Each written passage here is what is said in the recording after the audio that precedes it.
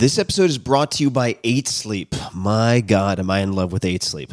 Good sleep is the ultimate game changer. More than 30% of Americans struggle with sleep, and I'm a member of that sad group. Temperature is one of the main causes of poor sleep, and heat has always been my nemesis. I've suffered for decades, tossing and turning, throwing blankets off, putting them back on, and repeating ad nauseum. But now I am falling asleep in record time, faster than ever. Why? Because I'm using a simple device called the Pod Pro Cover by 8 Sleep. It's the easiest and fastest way to sleep at the perfect temperature. It pairs dynamic cooling and heating with biometric tracking to offer the most advanced but most user-friendly solution on the market. I polled all of you guys on social media about the best tools for sleep, enhancing sleep, and 8 Sleep was by far and away the crowd favorite. I mean, people were just raving fans of this. So I used it, and here we are. Add the Pod Pro cover to your current mattress and start sleeping as cool as 55 degrees Fahrenheit or as hot as 110 degrees Fahrenheit. It also splits your bed in half, so your partner can choose a totally different temperature. My girlfriend runs hot all the time. She doesn't need cooling. She loves the heat, and we can have our own bespoke temperatures on either side, which is exactly what we're doing. Now, for me, and for many people, the result, 8 Sleep users fall asleep up to 32% faster, reduce sleep interruptions by up to 40%, and get more restful sleep overall. I can personally attest to this because I track it in all sorts of ways. It's the total solution for enhanced recovery, so you can take on the next day feeling refreshed. And now, my dear listeners, that's you guys, you can get $250 off of the Pod Pro cover. That's a lot. Simply go to 8sleep.com/Tim or use code TIM. That's 8, all spelled out, EIGHT, sleep.com/Tim, or use coupon code TIM, T-I-M. 8sleep.com/Tim for $200 off your Pod Pro cover. This episode is brought to you by Magic Spoon. Magic Spoon is a brand new cereal that I eat just about every day that is low carb, high protein, and zero sugar. I just ate a huge bowl of their cocoa flavor about an hour ago after a short workout. Magic Spoon cereal has received a lot of attention since launching last year. Time magazine included it in their list of best inventions of 2019, and Forbes called it the future of cereal. It tastes just like your favorite sugary cereal from childhood, remember that? But it's actually good for you. Each serving has 11 grams of protein, 3 grams of net carbs, 0 grams of sugar, and only 110 calories. It's also gluten-free, grain-free, keto-friendly, soy-free, and GMO-free. All the things. It's delicious.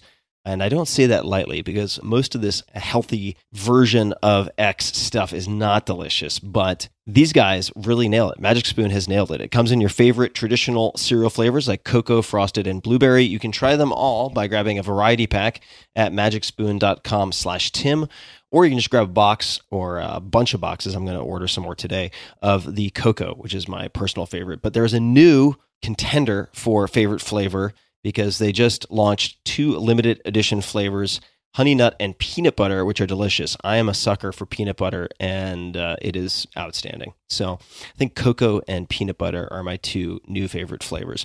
And fun fact, my friends are also obsessed with Magic Spoon. One of the podcast's most popular guests, Dr. Peter Attia, routinely crushes 6 to 7 servings at a time. That's a lot. With no glycemic response. He's looked at this with a glucometer. He likes it so much he invested. Other friends, 2 very fine gentlemen and also past podcast guests, Kevin Rose and Ryan Holiday, also invested. So go to magicspoon.com/Tim to grab some delicious cereal and try it for yourself today. Use promo code TIM, that's T-I-M, at checkout to save $5 off of your order. And Magic Spoon is so confident in their product, I have boxes and boxes and boxes. It's backed with a 100% happiness guarantee. So if you don't like it for any reason, they'll refund your money, no questions asked. Get your next delicious bowl of guilt-free cereal at magicspoon.com/Tim and use the code TIM to get $5 off. Optimal minimal. At this altitude, I can run flat out for a half mile before my hands start shaking. Can I answer your personal question? Now would seem an appropriate time. What if I did the opposite? I'm a cybernetic organism, living tissue over a metal endoskeleton. Ferriss Show. Hello, boys and girls, ladies and germs. This is Tim Ferriss. Welcome to another episode of The Tim Ferriss Show, where it is my job each and every episode to interview world-class performers from all different disciplines, all different walks of life, to tease out the frameworks, lessons learned, and so on that you can apply to your own lives. My guest today is Jacqueline Novogratz. You can find her on Twitter at jnovogratz, Novogratz. She is the founder and CEO of Acumen. In 2001, Jacqueline started Acumen with the idea of investing philanthropic patient capital, we will talk about what that means, in entrepreneurs seeking to solve the toughest issues of poverty. As a pioneer of impact investing, Acumen and its investments have brought critical services like healthcare, education, and clean energy to hundreds of millions of low-income people. That's a big number, folks. Let that sink in. After supporting hundreds of entrepreneurs, Jacqueline and her team recognized character as the crucial ingredient for success. In 2020, they launched Acumen Academy to instruct others in global social change. Under Jacqueline's leadership, Acumen has also launched several for-profit impact funds designed to invest at the intersection of poverty and climate change, and has spun off 60 Decibels, founded on the principle that serving all stakeholders is as important as enriching shareholders. Jacqueline is the New York Times bestselling author of The Blue Sweater. I'm sure we will talk about what that means and refers to, and Manifesto for a Moral Revolution: Practices to Build a Better World. She has been named one of the top 100 global thinkers by Foreign Policy, one of the 25 smartest people of the decade by The Daily Beast, and one of the world's 100 greatest living business minds by Forbes, which also honored her with the Forbes 400 Lifetime Achievement Award for Social Entrepreneurship. All of that means, yes, I'm nervous to interview this person. LinkedIn, you can find her, Jacqueline-Novogratz, Twitter at jnovogratz, Instagram also at jnovogratz, and of course you can find Acumen at acumen.org. Jacqueline, welcome to the show. It's great to be here with you, Tim. Thank you. And I'm going to just go with the layup. I'm not going to say lazy question. It's really more of a setting of the backdrop for people who don't know you. Could you please describe your childhood, your parents? Just give us a little bit of color there so we know from where you have come. I was raised in a 4-bedroom house with 7 siblings, the 7 of us. Amazing parents. Dad was in the military. My mother was a force to be reckoned with. I would say it was a noisy, chaotic, loving house full of cowboys who were also expected to somehow be good. Number of your siblings have also gone on to do great things, very much on a national and global scale. To what do you attribute that? Is it just inheriting good software? Is it environmental? Are there any particular inputs or habits that your parents have? Anything that comes to mind? I'm sure you've been asked this before, but what was in the drinking water, so to speak? I think it was a funny combination of, one, constraint, that when you have so many kids on a military income, you got to get entrepreneurial young, fast. And that was probably a very important piece. Number 2, my mother is one of the great myth makers of all times. Myth makers? Myth makers. I remember when we were little, Bob, Mike, and I, all we really wanted was Levi's jeans. There weren't a lot of things to differentiate us. So my mother made a deal with us and said, look, I'll buy you the dungarees, which is what they used to call jeans, from the post exchange, unless you can earn the difference for those Levi's. But I have to tell you, I'm really disappointed in you guys. Why would you need brands? You're Novogratzes. And we laugh now. We're like, what the hell was a Novogratz? But she had this sense that this was who we were. So 2, kind of a driven myth-making mother. And 3, this big extended immigrant Catholic family. And so this idea that to whom much is given, much is expected was also reinforced. And so I guess in a funny way, Tim, we grew up in a tribe, but also allowed to be wild individualists who had to be entrepreneurial. And here we are.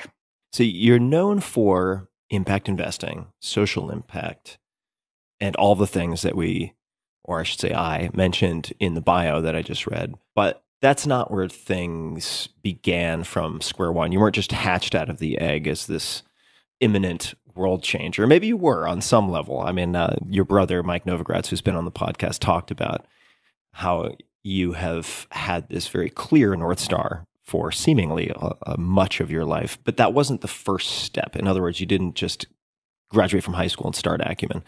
Could you just walk us through your first professional decisions? Where did you go after school and why did you go there? I think I did always want to change the world from the time I was 6. And I guess that was part of both the positive and the pressure.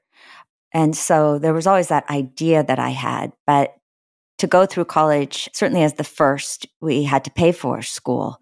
And so I worked 2-3 jobs the entire time I was at the University of Virginia. What were your jobs? What types of jobs? Well, mostly I was a bartender.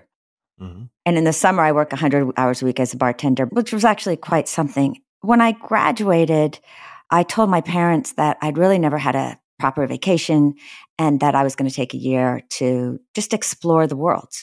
Never really gone outside the United States or anything like that. And my parents, being very wise, said, "We think that's fine, but at least go through the interview process." And so I agreed quite reluctantly. And I threw my resume without thinking into the boxes for foreign affairs econ majors, which were my majors. And Chase Manhattan Bank called and said, "We'll take you in as an interview." And so I go into the interview and there's this cute guy sitting across the table from me. And he says, "Tell me, Jacqueline, why do you want to be a banker?" Which was, of course, the only question I wasn't ready for. And so I was like, actually, my mom and dad are making me do this. I don't want to be a banker. And he said, "That's what you said." Yeah. Yeah. Great. I mean, I don't lie. It's probably the only answer he wasn't prepared for. He was like, well, something in him was prepared because he was like, well, if you got this job, you would be in 40 countries the next 3 years and you would be understanding the economic and political situation in each of those countries. And of course, as this kid that always dreamed of knowing the world, loving the world, I was like, oh God. So I said, could we start this interview over? And he let me literally leave the room. I knocked on the door. I introduced myself. I sat down. He was like, "Tell me, Jacqueline, why do you want to be a banker?" And I said, "Ever since I was 6 years old, all I ever wanted to do was be a banker." Of course, there were interviews after that to make sure I had a brain, but I got the job.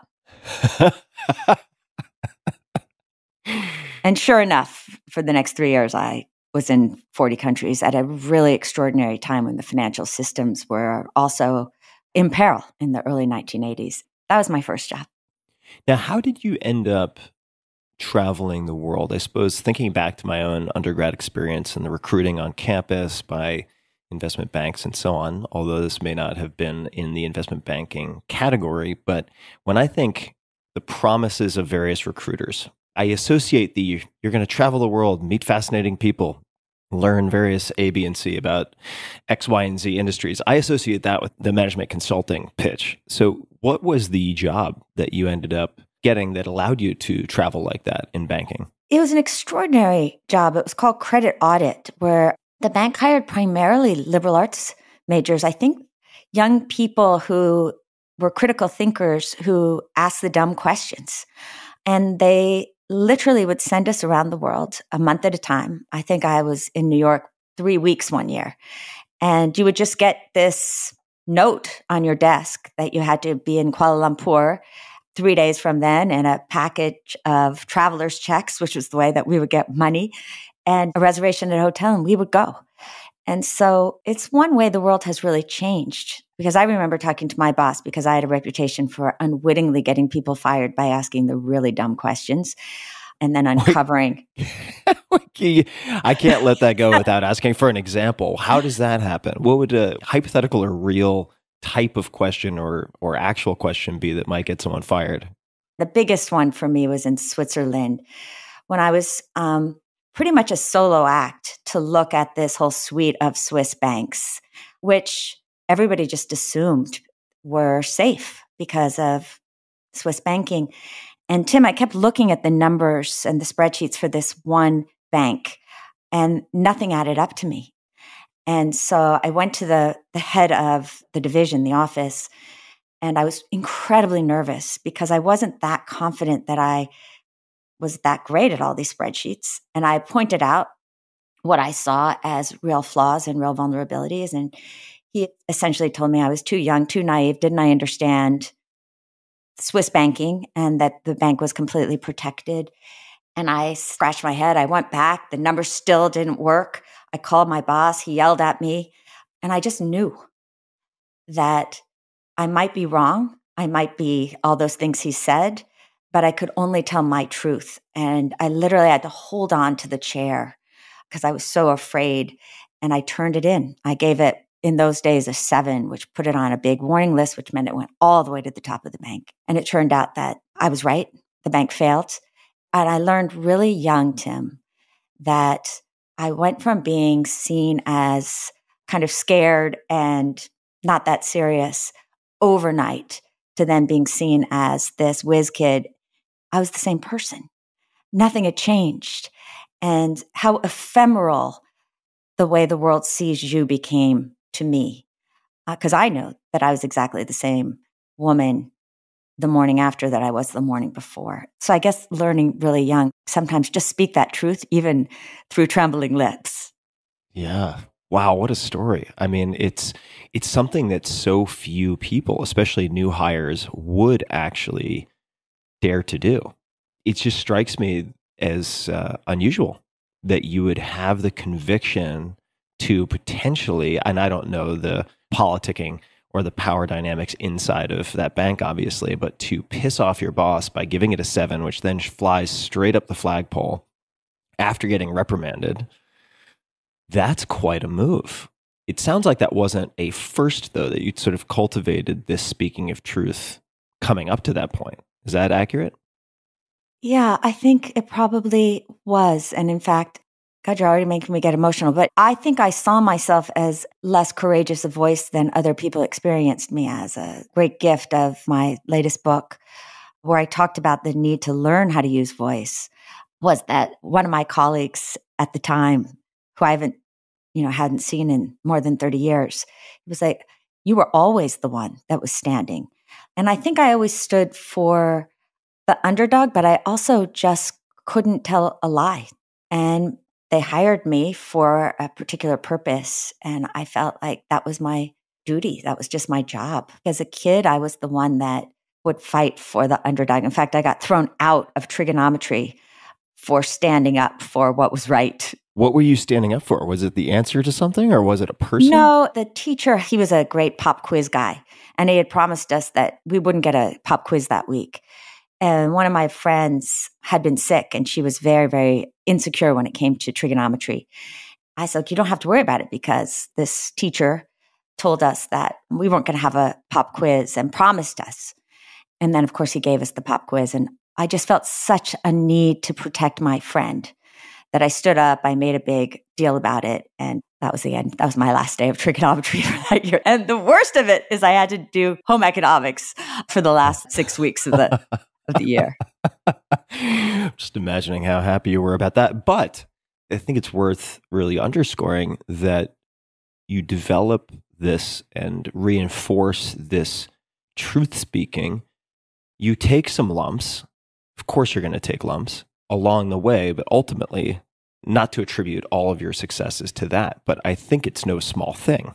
One of the aspects of your story that has stuck out to me as I'm doing homework is the power of asking, I wouldn't say dumb questions, asking the questions, right? Asking questions and speaking truth. And it's just how you talk about patient capital. We might talk later about how that's differentiated from just long-term capital and long-term investing and how you differentiate the two. But if you're making a long-term sort of patient investment in yourself, like over the short term, you might get reprimanded for truth and asking questions or seemingly naive questions, but they seem to be really good long-term bets. And I suppose there's not a question so much in that, but does that resonate with you as being true? How does that land for you when I say that? Am I missing anything? I've actually never thought about it for myself personally, but it deeply resonates that I am not comfortable, and it's hard sometimes, both for people who work with me and for the people who take our courses online, at laying out a roadmap, because the world is too complex for a step-by-step guide to how to solve poverty. But what we do have is a compass, a moral compass. And that speaking of truth and standing for truth not only builds a sense of courage, but it deepens I think, one's, and certainly my own understanding of where lines are. So yeah, so thank you for that. Yeah. Also, I know this, I'm getting on a caffeinated soapbox here for a second, but we're going to cover a lot of ground. So we have space for my caffeinated soapbox. And that is to say, these things don't manifest out of the ether when you need them most necessarily, right? You were practicing and conditioning yourself to tell the truth. And you had a choice to stuff or to speak in that moment. You made the decision to speak, rated a 7, and that gave you the positive reinforcement, I have to imagine, and more confidence to continue doing the same. But it's a skill. I mean, it seems like a practice that you need to reinforce. Let's come back to this banking. In your retake, ever since the age of 6, I've always known I wanted to be a banker. Clearly, you are no longer a banker. So what happened? What happened? You're doing these audits, and where does the next chapter enter the picture? So it started, again, having always dreamed of traveling around the world and knowing and loving the world, in fact. Now I'm in Brazil and Chile and Ecuador and truly Colombia, falling in love with the vibrancy, the color, these stories that as a young American kid, we didn't ever get about the developing world. And it struck me in this era again, Tim, when the banks were falling apart. They had been making all these bets based on relationship and long-term debt. And suddenly the markets were in crisis and they wanted to call all their loans and they lost hundreds and hundreds of millions of dollars, billions of dollars at that time. So I would sit inside the bank looking at loans that should never have been made, often money that was actually never even put into what it said it would be put into. Meanwhile, on the weekends, I would just be drawn to the favelas and into the slums and into these parts of the cities that were so full of life and vibrancy and work and diligent people. And I would talk to people about their businesses and realize that this was a group of people that could not even walk in through the doors of the bank. They had no confidence with the banking system. And so I, again, asking dumb questions, which may be a theme of my life, went to my boss with all good faith and said that maybe we would do better for the country, do better for the people, and actually get our money back, do better for the bank if we actually made smaller loans to local people doing what they were doing. And he literally gave me a book called The Innocent Anthropologist. And it became very clear to me that the bank wasn't ready to pivot in that way. And so I had to go outside, which is where I've stayed, trying to disrupt systems from the outside, not the inside, which I think I'm better at. So the Innocent Anthropologist, I assume, was a very formalized way of giving you a book that basically says, listen, kid, that's adorable, but also very naive. I mean, is that the thrust of that gift? Yeah. I mean, he gave me 2 gifts, actually. That was the first gift. And then when we were talking a little bit later, and he was trying to convince me to stay at the bank, he's like, look, you're one of our top producers and performers, but culturally, you don't really fit. You dress like Linda Ronstadt and you laugh too much, which now I think may have been code for you're not actually acting enough like, an elite one of us. And I realized in that moment that not only did I want to see how we could actually use the tools of banking to solve poverty, but that if I stayed, that he was essentially asking me to be a completely different person. And that helped make the decision. What was your next move? Some people get to checkmate in one move, but it's often an evolution. Where did you go from there? Well, the next move was telling my parents that I'd made the decision. Oh, yeah.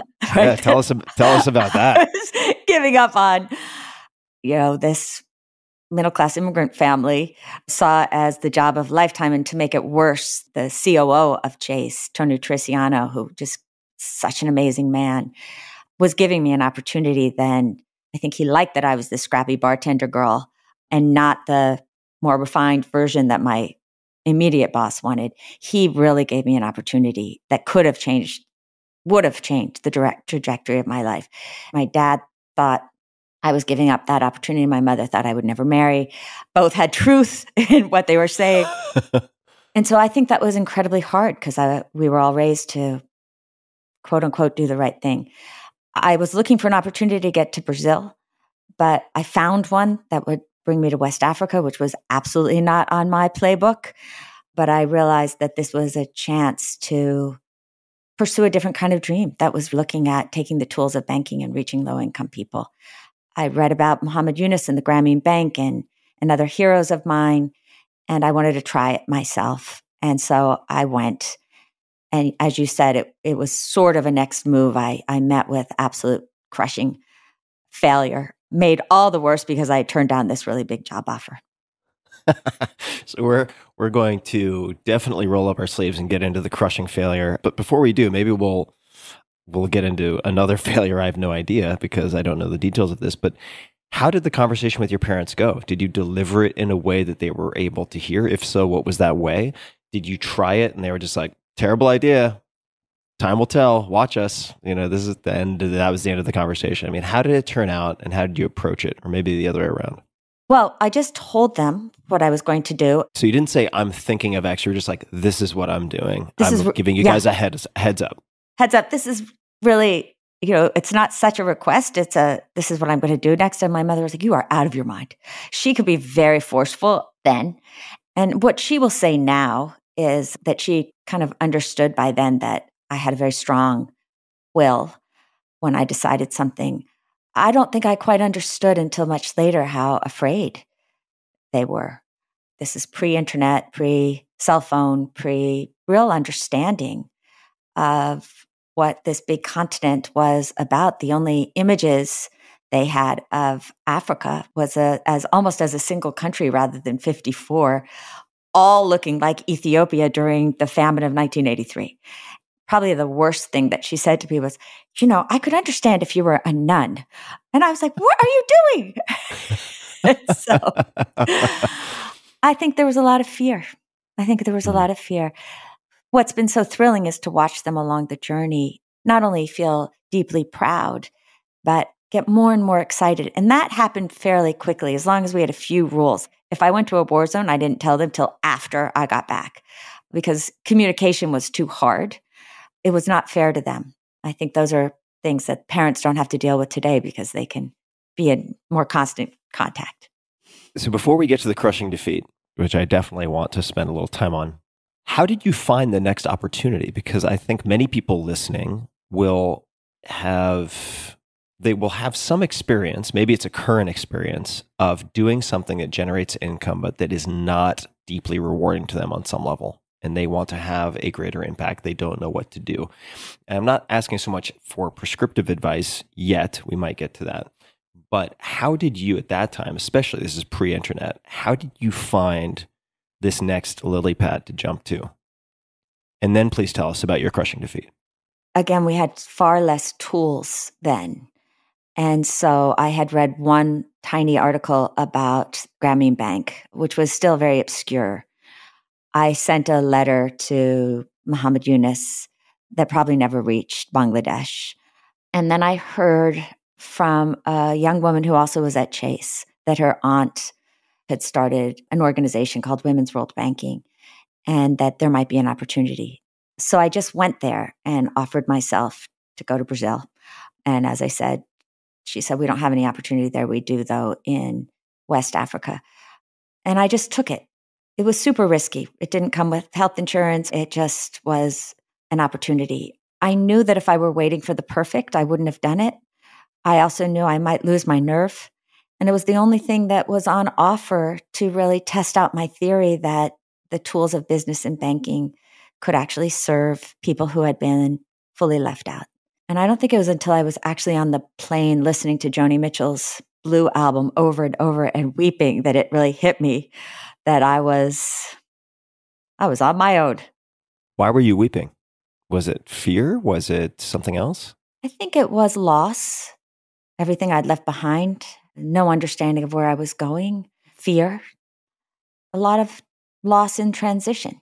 And then the minute I landed, both excitement for being there and yet almost immediate confrontation with the first big true failure of my life, which was that I had been told that I had this opportunity to be an ambassador to African women, and I was going to help build all these microfinance organizations across the region. And I would say the arrogance underneath was that I was going to save the world, at least this part of it.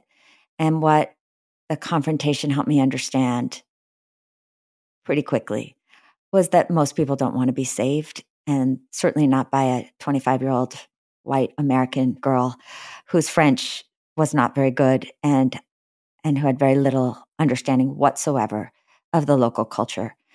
And so I hung in there for a number of months. It was very hairy. Hairy in what way? Everything from just kind of a daily rejection where I would go to my little office in the African Development Bank and the door would be locked. Or I was supposed to do this big conference and I would ask people for help and they'd be like, "Ce n'est pas mon travail. That's not my job." Okay, I didn't really know where to go. And then this one Nigerian extraordinary woman befriended me. And she's like, "They really want you out, the powers that be. And so don't eat anything in front of the women who didn't want me in the country." And I said, "What do you mean don't eat anything?" She's like, "Well, they're going to poison you. And they're also talking about voodoo." Holy shit. Mm-hmm. Jesus. That's intense. So, I don't believe in voodoo, but I will tell you, when you are stripped down to nothing and you're afraid to eat anything in front of people and you're being locked out of your office and you don't really have much of a safety net, nor do you know a single person except for this incredible Nigerian woman who's befriended you, I would lie in bed and be like, "Is anybody here coming to get me?"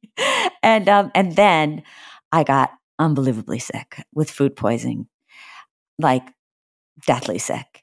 Did you think it was poisoning or did you think it was food poisoning? I mean, after hearing that story, my God, I mean, I would imagine. I couldn't go there. Yeah. She thought it might be poisoning, but I didn't remember eating anything in front of anybody. And I was a little thing to start off with. And so after about 8 days of just lying on the bathroom floor, I decided it was enough and told the women, trying to be respectful, but also clear, that I got what they were saying. I really heard that they had not asked for anybody like me, and that we shouldn't be just parachuting in to go and build things without doing it in real partnership, and that was a mistake on every level, including mine. And nobody should be treated the way that they treated me, and that both were true. That said, I left everything that I owned in the boxes that I had in the Abidjan Hilton. Goodness knows whatever happened to them. And I moved to East Africa, where I kind of started again, hopefully with a lot more humility and maybe a different kind of courage. Was it with the same organization? Mm-hmm. Mm-hmm. Just a quick thanks to one of our sponsors, and we'll be right back to the show. This episode is brought to you by LinkedIn Jobs. Small business owners have always shown an incredible ability to adapt and innovate. This past year has certainly highlighted many examples. Now, another way you can adapt and innovate in 2021 is by finding the right people to help you grow your business. LinkedIn Jobs makes it possible for you to do exactly that. Get started by posting your job for free to reach LinkedIn's network of more than 740 million professionals. Fill out targeted screening questions to get your role in front of the most qualified candidates with the experience, skills, and motivation you're looking for. Then, with simple filtering and management tools, you can easily review, rate, and home in on your top candidates. LinkedIn Jobs can help you find the right person to help you grow your business. And your first job post is free. So just visit linkedin.com/Tim to learn more. Again, that's linkedin.com/Tim to post your first job for free. Terms and conditions do apply. I have to ask, because I'm sure I'm wondering, and I'm sure people listening are wondering, I've heard stories of resistance and conflict when people parachute into different places, whether it's with an NGO or with other organizations. I have never heard of possible poisoning. I mean, that is a next level. How do you explain that? I mean, would the intent be to make you sick, to kill you? I mean, I don't know how to make sense of that degree of kind of counterattack. Again, I think it's really dangerous to assume, but I think that what I've learned and what I used to read novels about the mystical and the magical, that in cultures, including the United States, that were very orally based. Storytelling, myth making can be as powerful and potent as the real things. And so there was, particularly in those years, a lot of giddy, people believed in and wearing different amulets and medicines. In a way, you see the guys at Silicon Valley kind of replacing that with new things that we do to give us a sense of strength. And so the way I always attributed it to, which is why I would never accuse anyone of having done it, but the threat of it and my own fear and isolation may have been made manifest in this literal purging that I did. The threats were not that unusual. Again, I see it in places where there's often insecurity and deeply oral-based society. And you got to remember too, Tim, it was 30 years ago, and the world operated in very different ways then. And I just was caught up in this world that I had no understanding of. And of course is now a place that I'm deeply in love with and love all of its different layers and see the reflection in our own societies. We just make manifest in different ways. At the time, though, you had just suffered this defeat of sorts, had really met with tremendous opposition. What was your first meaningful win after that, in your mind? Could be small or big. Or the first time when you're like, okay, this isn't a fool's errand. Like, I'm actually on to something. I'm on the right track here.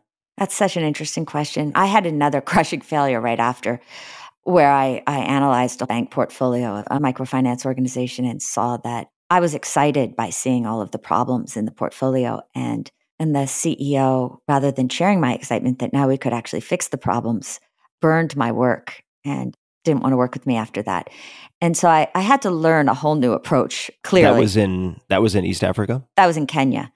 So I had a second big failure. The little wins were that in my everyday life, the relationships that I was building, including with the person who served tea, with drivers, were quite real. I kept going back to this human potential that I was seeing all around me and starting to understand the crushingly complex systems that were in their way that nobody really wanted to confront, including the supposed good guys, the NGOs, the nonprofits, the leaders who were also arbiters of who got resources and who didn't. And it actually reinforced for me why I believed in the power of business, of entrepreneurship, because I was in this other world where who got control of the resources meant everything. The first real win for me was when a woman walked into my office in Nairobi and said that she was from Rwanda, which was a country I was completely unfamiliar with at the time. In fact, I thought she said Uganda. And they had just, 1986, they had just passed a new law that abolished Napoleonic Code. Under Napoleonic Code, women were put in the same category as children and the mentally impaired. And until that moment, were unable to open a bank account without their husband's signature. And she asked me if I would go to the country to do a study, if you will, for whether it might be possible to create some kind of financial institution specifically for women.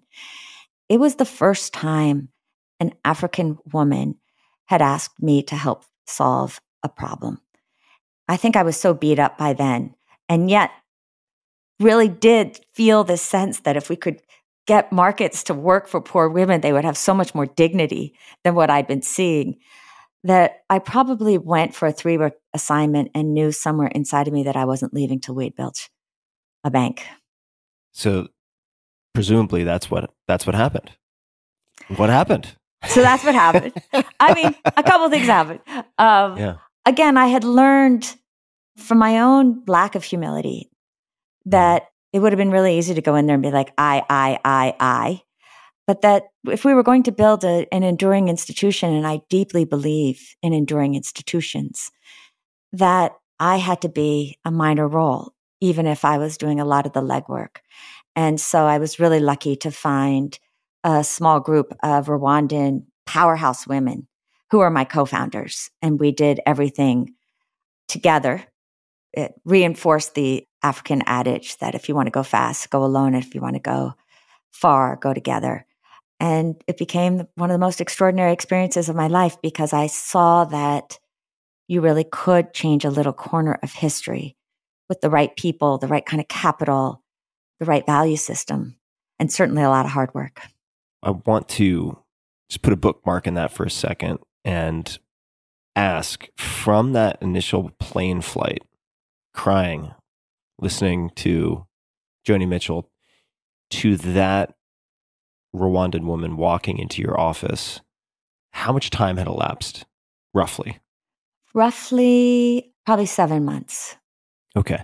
So over that 7-month period, what were the ingredients that kept you going? Was it that you'd said to yourself, come hell or high water, I'm sticking around for a year? Had you made that kind of commitment? Was it, I cannot go back to the US with my tail between my legs and let all these naysayers prove themselves right? Was it something else? I'm just wondering what kept you kind of slogging away over that period of time. I would say that the whole first year and a half was that slog. I would say a combination of this man, Tony Teresiano, when he'd given me this job offer, and he was like, you're going to go to Africa instead of do this? And I was like, Mr. Teresiano, don't you understand? If I don't go, I might never do it. That moment kept coming back to me. And it's like, how do I go back to him as a complete failure? I have to show him that we can do something. But also, Tim, I saw the vibrancy. I saw the beauty in this world that I had never imagined existed, with people who were so eminently capable, but who weren't really given a chance to be everything that they could be. And it didn't seem like rocket science to me to build different kinds of systems that actually allowed their capability to flourish. And so I think it was a mix of hubris and a desire to be used in ways that I felt that I had something to offer. So coming back to the bookmark of Rwanda, and you finally start to, in close collaboration with these co-founders, these local women, create something meaningful. You start to chalk up some marks in the win category. How do we go from there to Acumen? What is the timeline or the series of events that leads? And I know we're covering earlier chapters, but I like really looking at these things closely because it shows the development before you reach escape velocity. And I think that's makes for, at least for me, a fascinating study, because people get to see sort of how you got to the point where you could self-perpetuate and kind of build success on success. So Rwanda to Acumen. So Rwanda to Acumen saw both the power of using markets. With the microfinance, I learned that it wasn't enough, that giving women just small loans was amazing, that you could give them access to credit at, say, 12% a year rather than 400% a year, which is what they paid the money lenders, that you could build community. My assumption that if you gave women small bits of credit, that it would be enough for them to create jobs was wrong. Most people aren't entrepreneurs. And that's probably a really good thing. I could say it as an entrepreneur married to an entrepreneur. We need the builders. We need all these other personalities around us. So I also started a little bakery with 20 women to really understand what it would take to build entities that gave people good jobs. And that was a whole other learning point in the apprenticeship, if you will, before Acumen, that access to markets is important. Without the capabilities of actually using that access, we're only halfway there. I think because I was beginning to understand that I wanted to build companies, not just make small loans, that I wanted new skills. Also, in the context of East Africa at the time, degrees and other markers of success, particularly for women, seemed really important. I was often called Nshitana Kidogo, which means little girl, even though we actually created a very successful lending operation. So I applied to Stanford Business School. It was the only school I applied to, but I thought, well, if I get in, good. If I don't, doesn't matter. Why Stanford besides the pretty trees on Palm Drive? It was really, really hard to get an application anywhere. We only had word processors. We didn't have computers. It took 10 days to get a letter to Stanford or wherever, and then another 10 days after they sent the application to you. And then you had to write on that little airplane paper, send it back. It was a nightmare.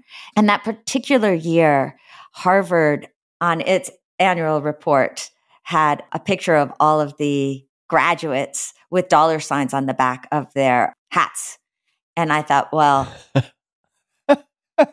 I think I might be a misfit, given that I really want to solve poverty. That is so bad. That is so bad. And I have like close friends who've gone to Harvard, but oh God, that's terrible. But put yourself back there, right? 1987, that was the height. That was the Mike Millikan. That was like the height of market belief. Yeah. In fact, market fundamentalism. Gordon Gekko. Gordon Gekko, exactly. And so Stanford had a public management program that I thought fit more with what I wanted to do with my life. It was very clear that I didn't want to go back to just make money. I wanted to go back to build the tools to build companies that could employ and serve poor people. And so at Stanford, I met an extraordinary mentor named John Gardner.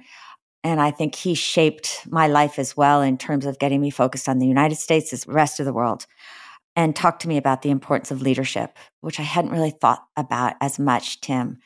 Then I went to the Rockefeller Foundation, where I really saw the power of philanthropy. So by the time I was nearing 40, I had worked in the private sector with banking. I had built several institutions, but most notably Dutrembre, the microfinance organization, and this bakery and a couple of others.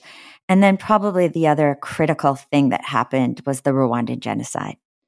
So suddenly, having worked on a social justice institution by then that had been in existence for 7 years, and seeing a country explode into a bloodbath, losing many of the people that I loved and that I worked with, and seeing my co-founders play out every role of the genocide, from being murdered to watching their families be murdered to being bystanders. I think that was probably one of the most important, not experiences, because God forbid I watched it from afar, but both an understanding of patient capital, that the work of change is so often a couple steps forward and sometimes the whole thing blows up, that societies are highly complex. And again, that at the heart of my work had to be a redefinition of what poverty was. That we so often look at poverty and we think the answer is income. The answer is jobs. What I had seen by now, both in banking, then in development, and certainly with the genocide, is that the opposite of poverty is dignity. It is having a choice, having opportunity, having agency over who you are in your life and what you're capable of doing. And we miss that. And that was really the beginning of Acumen, that we have all these tools. We have the superpower in capitalism. But when we raise it to the rank of religion and everything goes around one end, profit, we can do amazing things, but we exclude a huge chunk of the world and we create great inequality. We're seeing that today, not to mention not consider the environment. If government decides everything or top-down approaches to aid, it's just too easy to give to the people that are close to you or for reasons that have nothing to do with anything but power. And so the question I started asking myself is, what if we looked at capital as capital, understand it exists on a spectrum, take the power of business and capital, but rather than let it control us, control it in service of creating a world where we can actually solve our problems. Acumen was born in 2001 with that idea in mind. We're going to spend a fair amount of time on Acumen. No big surprise there. But I want to spend just a few more moments on the Rwandan genocide, because I think it may be helpful in exploring the tendency that we all have to oversimplify things. And the example that comes to mind, and this is based on reading and prepping for this conversation that I'd love to hear you speak to, is the tendency to separate the world into monsters and angels, and how unhelpful that can be. And I think you alluded to it with your description of coworkers and people you knew, or certainly people you had exposure to, being on all sides of this genocide. Victims, bystanders, perpetrators. I'm sure you had interacted on some level, even just going to the market or otherwise, with people who are on all sides of this. Could you speak to that? Because I wrote it down because it seemed important, not just within the context of a genocide, obviously, but just within the context of life in general. I'd love to hear any of your thoughts. First thought is absolutely I didn't just know people in the market. Our first executive director was jailed as being one of the highest ranking, or the highest ranking planner at the genocide. Before the genocide, she was co-creating a liberal party based on multi-tribal democracy with another one of our co-founders. But when it was clear that power looked like it was going to Hutu power or the genocide regime, she switched. And so early on, I saw those who seek power and those who seek purpose, and that power can be very tempting. And I also saw how in a time of real insecurity, and we're in one again, it can be very easy for demagogic leaders at all levels of society to prey on insecurity and sometimes make us do terrible things. And that's where monsters and angels came in. I was literally sitting in a prison with Agnes, the woman who was the major perpetrator, knee to knee, asking her how this could have happened.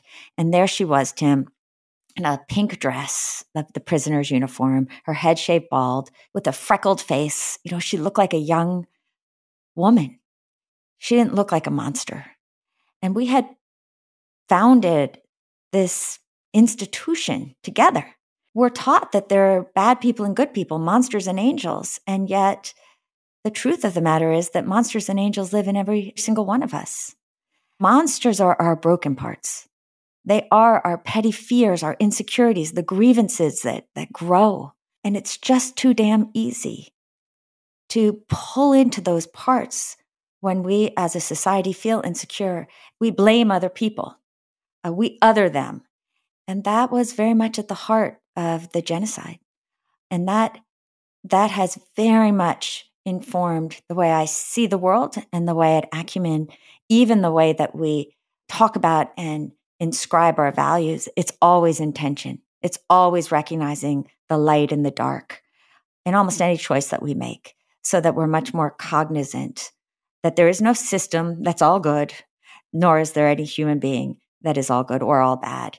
I worry sometimes when I hear conversations in the social media moment that we are in, that it's capitalism's fault, it's socialism's fault, it's stakeholders, it's shareholders, rather than, could we focus on the values here? What are we trying to solve? And then can we pull back and find ways to use the best of the tools that we have at our disposal and actually solve that problem?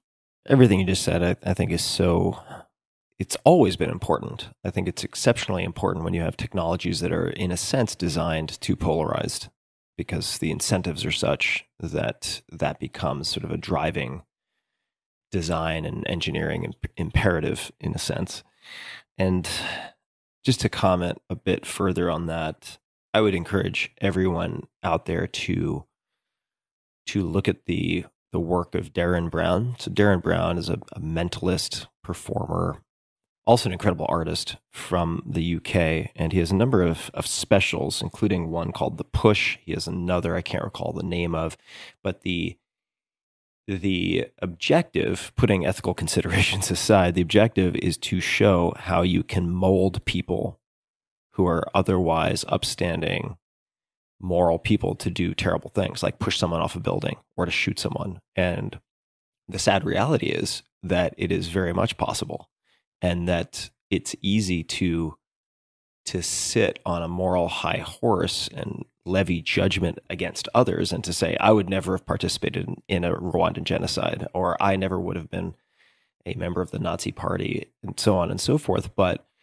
it's not quite that simple, right? And I think to simplify it down to the black and white, people being all one or all other is not in service of solutions. I really appreciate you expanding on that.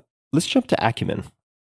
Acumen, how did you choose the name, or how is the name decided? Acumen stands for perspective, insight. When we started Acumen, I was focused on revolutionizing philanthropy. And too often, the way we think about philanthropy is soft. This was saying, again, the hard and the soft. You've got to bring an edge. Start with business, start with insight, build from there, and bring the same level of accountability that you would expect from a financial investment into the world of social change. Therefore, Acumen. So could you just recap for people? I know we mentioned it in the bio, but a lot has been discussed so far. What does Acumen do? Acumen does three things. First, we invest long-term patient capital. This is 10 to 15-year investment backed by philanthropy. So equity and debt into entrepreneurs that are going where markets have failed: healthcare, education, energy, agriculture. We will invest not only for 10 to 15 years, but we accompany those entrepreneurs with our social capital, our access to networks, to supply chains, to knowledge, sometimes to talent. Any money that comes back gets reinvested. As you said, Tim, to grow these companies, and scale is at the heart of everything that we do. We then need to tap into more traditional forms of capital in the impact investing space. So we also have a management company that runs several for-profit impact funds. The second thing we do is build a community of builders through the World School for Social Change, Acumen Academy. And that is not only trying to identify, link, inspire the talent that exists, I believe, in every corner of the world, but also to offer rules, tools, blueprints, so that anyone, anywhere who want to be on the path of social change, using this combination of head and heart, hard skills, and what I think are the even harder skills, can be part of it. The third is to measure what matters. If you're going to say that you invest for impact, you better be able to measure what that impact is. A couple of years ago, we spun off a company called 60 Decibels that uses an approach to measuring change that we created called lean data, which we could talk about. It essentially upholds one of our main values, which is listening. And it measures impact not from the perspective of the giver or the investor, but from the recipients, from the customers themselves, so that we can actually serve the poor in ways that we hope to. Does the lean data, and I may ask some follow-up questions just to ensure I'm clear on how it what works. we mean, how it works. Does that apply to the for-profit investing as well, the for-profit impact funds? Yeah. And in fact, the reason we spun it out is a number of other nonprofit and for-profit funds asked us if we would essentially provide them with lean data consulting. And we thought that, again, going back to our mission, we want to change the way the world tackles poverty. We would serve that mission better if we spun it out, let it grow. And that's 60 Decibels, which has been really exciting to watch take off. I'd love to see BlackRock using it, frankly. All right, BlackRock. I'm sure there's somebody listening. Coming to get you. Involved with BlackRock. Let's just assume they are listening. And also for my benefit and for listeners, could you just reiterate what lean data are, if I'm going to be a pompous Princetonian? What exactly is or are lean data? Because the question of measuring impact is one that, at least in my circles, comes up a lot. Like, how do you actually do this? How do you try to invest not just for ROI, but for good, for impact? But how do you do that without just waving your hands around and claiming that you've done a lot of good? I'd love to hear you expand on. We invest in entrepreneurs that are trying to build markets where they haven't existed, for people who make $2 or $3 a day, where there's no infrastructure, there's no trust, there are very few skills and talent. There's a lot of corruption and complacency.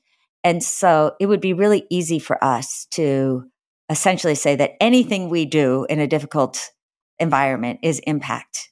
And so we decided that we had to hold ourselves accountable to a higher standard. That at the end of the day, what really matters when it comes to dignity is to record and understand the voices of those you are there to serve, the poor. For many years, Tim, our impact measuring was fairly mediocre because we didn't have the tools. Once you had cell phone technology and you could text customers, suddenly you had a one-on-one communication where you weren't in the room, where people aren't always as likely to tell you the truth because they don't really think you want to hear it anyway. But in this case, the more anonymity they had, the clearer people would give. So imagine a solar light company. We're the largest off-grid solar investor for the poor in the world. So we have a lot of them. We could go to a company like D-Light and text 5,000-6,000 customers simultaneously. Ask those customers a series of questions from which we can deduce what matters to them. How many more hours of light do they have when they buy a solar home system that gives them 3 lights, a radio, a television? What is the quality of that light? We can measure carbon offset. That's easy. Has their health changed because they're no longer using dangerous, noxious kerosene? Are their children doing better in education, which was an assumption we had when we first went into it? Then we collate all of that. And suddenly we can help our entrepreneurs understand whether they're serving people, which is sometimes shocking when they find that they actually are not in the way that they thought they were. But equally, we can start to look across a sector like solar electricity, and we can see which companies may have the best product, but it's reaching people with the highest income. And so you've got a trade-off. Which companies are doing the most to displace carbon, but they may have another trade-off? And which companies have the happiest customers? Then we can decide more effectively where we want to allocate our dollars for impact, not only for financial returns. It not only has held us more accountable, Tim, it's allowed the entrepreneurs a much deeper understanding of who their customers are. It allows us to see, are we actually reaching the poor, which is our mandate? And it's shown us where we were wrong. When it came to off-grid energy, we assumed, as I said, that kids would do better in school. They don't necessarily do better in school. If you want kids to do better in school in really, really hot areas, get them a solar system that includes a fan. Because with the fan, the air moves at night, bugs are kept away, the kids sleep, they do better. It's a lean approach because you're not doing a 3-year randomized control trial. And it is a deep approach because you're hearing from the perspective of those who actually most matter. Yeah, the 3-year randomized controlled approach has its place, but honestly, I mean, and this is speaking as someone who is very involved with financing scientific studies, it's not the right tool for all jobs. And particularly when you are outside of a laboratory with lots of uncontrolled variables, it's just trying to hammer screws a lot of the time. I think there's a real place for this lean data approach. And I have a question about how this is used. So here's a hypothetical, maybe it's not hypothetical. I would imagine you've run into this. If you are acting as a nonprofit and you're investing in various enterprises, you can apply this data or offer this type of tool across the board, I would imagine, with the underlying belief that a rising tides raises all ships. Once you are a consultancy and you are providing lean data to for-profit companies, would you not say in a given sector, run into someone who wants you to avoid conflicts by providing them this data, which could help their businesses or business? And they might say, hey, I know that you have this valuable data. We would like to be the only one to receive it in the X, Y, and Z category. Otherwise, it doesn't really give us a competitive advantage. So why would we pay for it? Do you ever run into anything like that? Much like a law firm would have a conflict check? No, I mean, when there's conflict, then you know you're onto something. And I'm looking forward to that day when we do have that conflict. I would say the more internal conversation that we have as a board is how transparent to make it so that we start actually taking seriously the level of impact that different investors around the world actually are getting. You mean transparency in terms of like what you learn, how much to make publicly available? Yeah. Mm-hmm. And it goes to the ethos. At the beginning of Acumen, even, And I guess it goes to that girl we were talking about. I just wanted to know the truth ourselves. So even if the world didn't care, we would always have a forced ranking of our investments. And if you just sat there trying to defend your investment as an investor, that was the way you could get fired. If you were the one who talked about everything that was wrong with it and what made you worried, that was the way you could become more of a hero. And now we've grown quite large. And I think we have a different set of questions that we ask. But I think it was that ethos, Tim, of holding ourselves to account for the kind of impact that we are trying to create in the world, not protect, that allowed Acumen to partner with just incredible market makers like the guys who founded D-Light, which has brought clean solar, light, and electricity to over 100 million people and really launched an energy revolution. And taught me that the kind of investing we need to think about right now at scale doesn't only reward the building of a single company, but those companies who ultimately create entire markets. I think that's the next frontier in so many ways. So you gave, an example, just one example of many of just the scale, the large scale impact that Acumen and these various spin-offs and for-profit funds have been able to have in the world.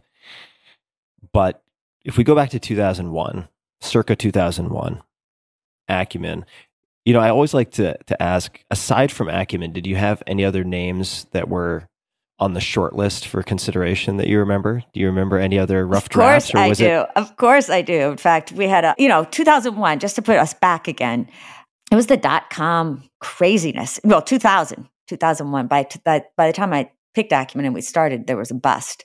But you could not get a URL, and no names were working. And so I had this night at the Rockefeller Foundation where I was working in, and we came up with really, really great names, including Ain't Your Grandma's Philanthropy. That's great. I think that was my brother Mike's, but I can't remember. But there was a lot of wine involved in the naming of Acumen. And then I really loved the word immersion. I still do. It's one of the principles of moral imagination. There's a great line from Tilly Olson where she says, "May you live a life of immersion." I'm paraphrasing, but what price will you pay? To truly understand the complexity of the issues that we are trying to solve, you have to get close. Brian Stevenson, the civil rights activist, says you have to get proximus. I say you have to immerse. It's the same. But when we did trials, particularly across gender, women were attracted to the word immersion. Men hated it. And so Acumen seemed a little less offensive to one of the two groups. How did you test it? Were you sending out a poll to a group of friends? How did you do the split testing? Well, a friend of mine, Antonia Bowering, was working for a now no longer .com called, I think it was called March 1st. They did this big ideation project with us. So they actually did some true consumer testing. But I also, having so many people in my life and being an extrovert, just kept asking. And I couldn't find a single man who was with me on immersion. And in fact, I can remember one person was like, "I just hear that word, Jacqueline, and I feel like you're making me drown in a sea." It's like, well, there is something to that. There are moments where you feel like you're drowning, but then you come out to clarity.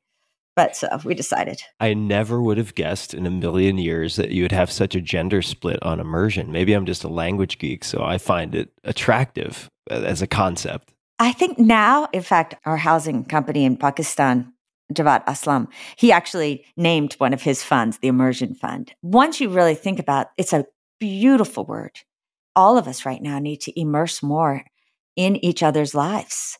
All of us need to design with the imagination, not just through our own lens, but with the imagination that is morally based. You don't get that if we don't have immersion. I think it's changed.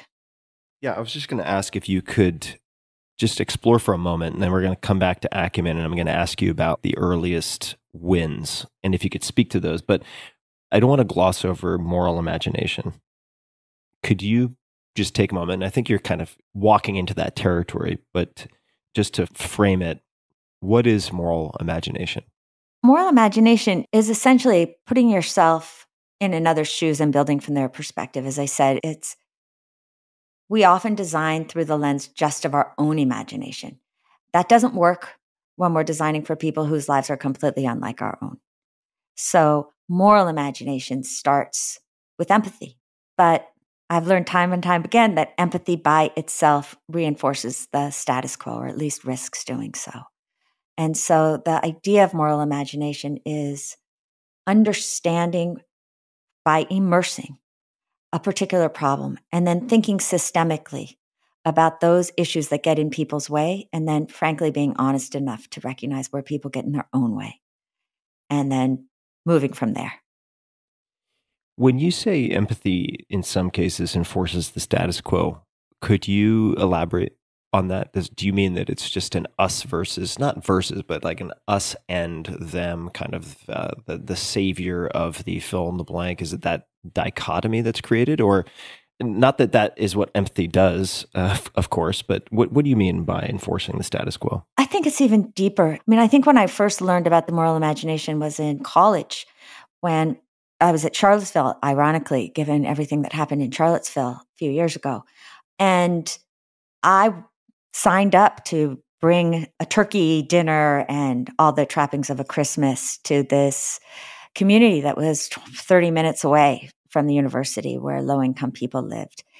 I was also kind of a wild co-ed, and so we had this big party. We asked everyone to bring food and toys to make a perfect Christmas for these kids. I was really excited because I felt at some level so sorry for these people that didn't get to have a Christmas.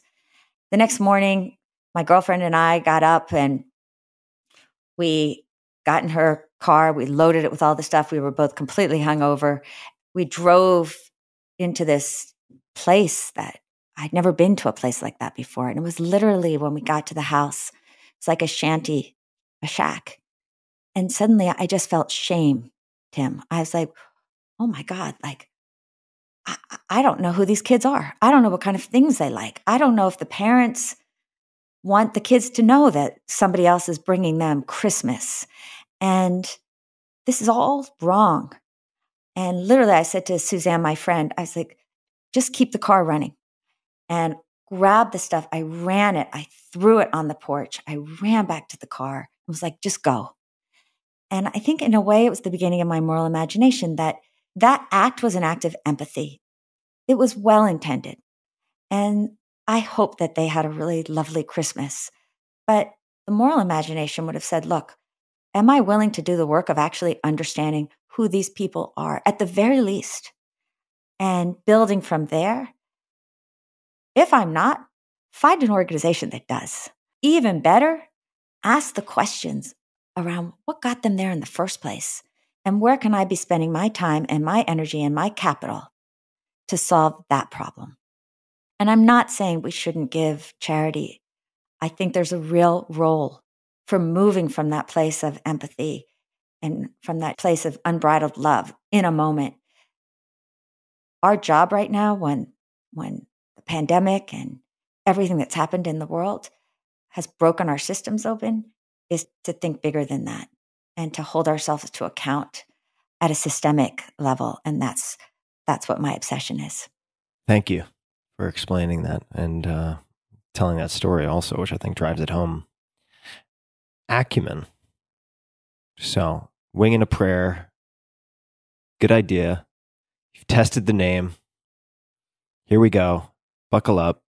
Do you recall any of the first wins where you're like, okay, I think this might actually do something? Oh, yeah. I mean, I recall it like it was yesterday. We had helped put together this collaboration, this deal to bring long-lasting malaria bed nets into Tanzania.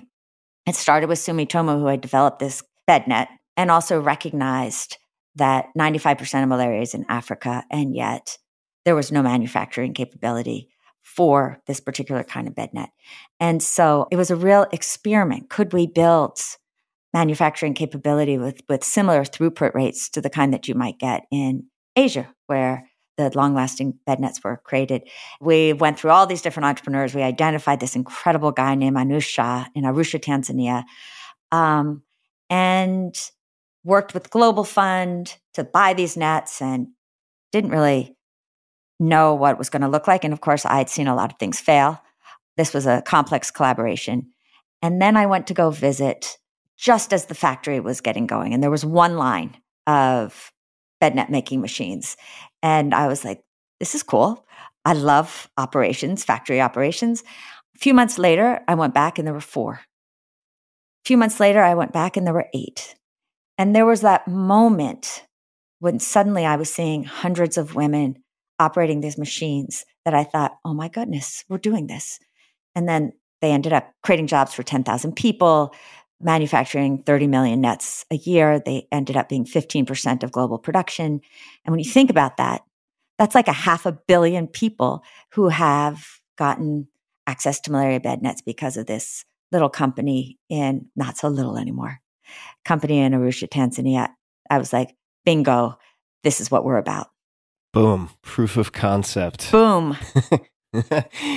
Let's look at this example because I'd like to explore the thought process or the process a bit, in so much as I think many people who are considering impact investing or even perhaps starting a firm or a fund or a company that has that as its intended purpose, particularly a fund, they might solicit proposals or business proposals and then choose from that menu of options. But it seems like you started with selecting a problem and then you canvassed to find candidates. Is that how you approached it? In the beginning, we selected sectors.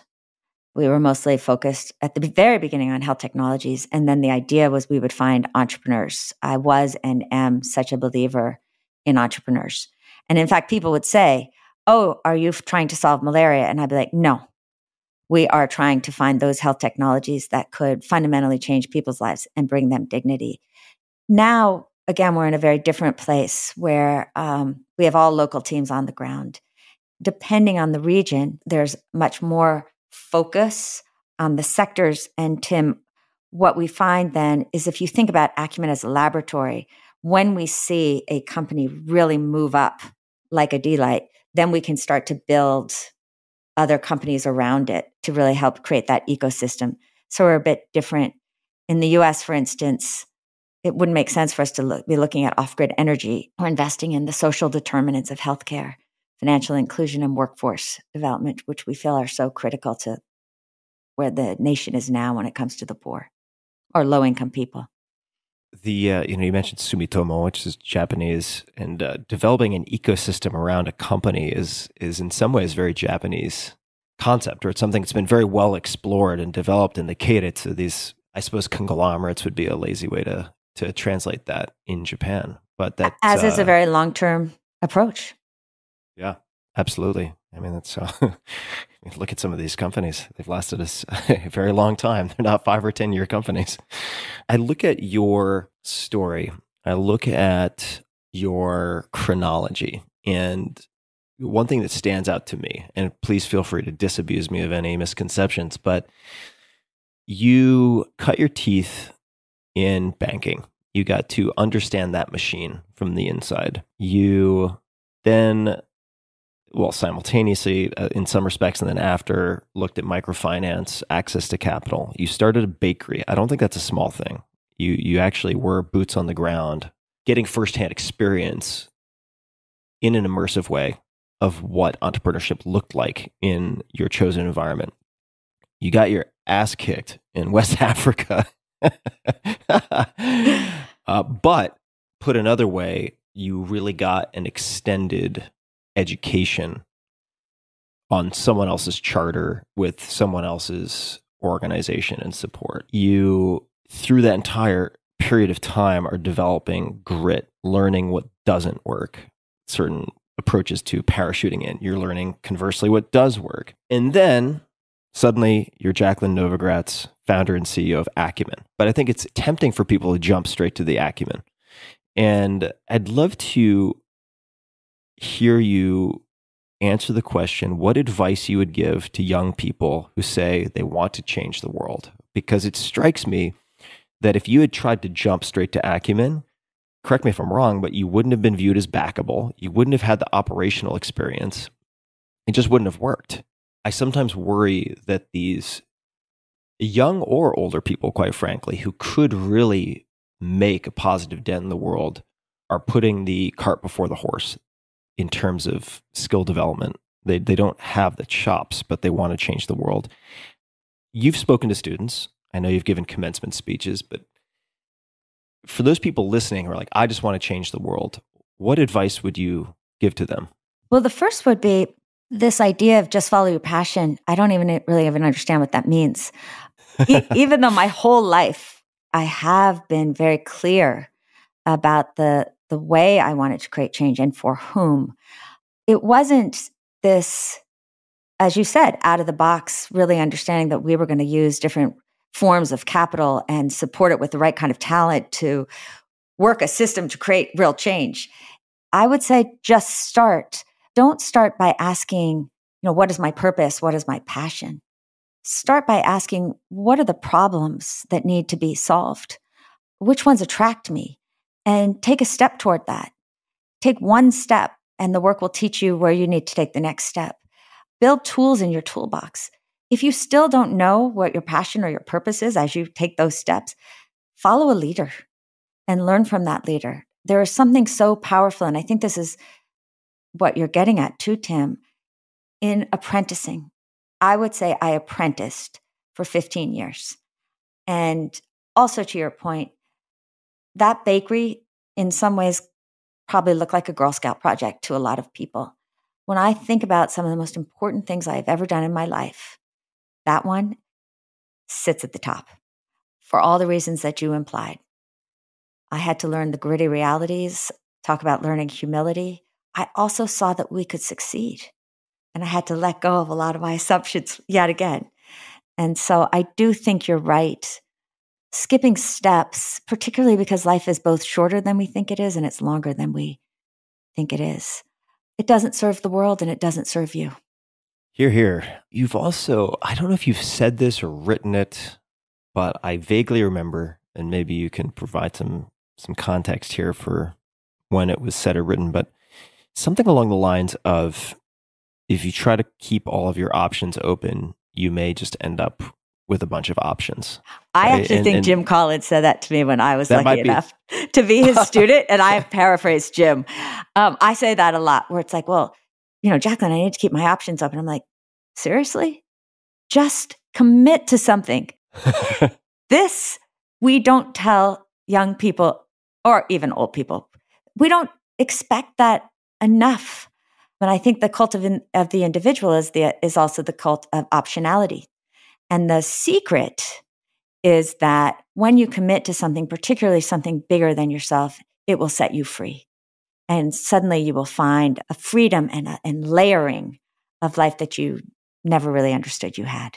That is something that I don't think I would have fully been able to wrap my head around until just in the last few years, really becoming dedicated to scientific research around psychedelic compounds. And I don't want to take us down that rabbit hole necessarily. Certainly, your brother Mike has a fair amount to say. I'm the wrong Novogratz sibling for that one. Yeah. Your brother Mike has a fair amount to say about that. Mr. This Ain't Your Grandma's Philanthropy, or whatever the name was. But the great relief and unburdening of me-centric living that comes from dedicating yourself to something larger is really profound. And I mean, it's not entirely altruistic. Right? It's like, it's so relieving.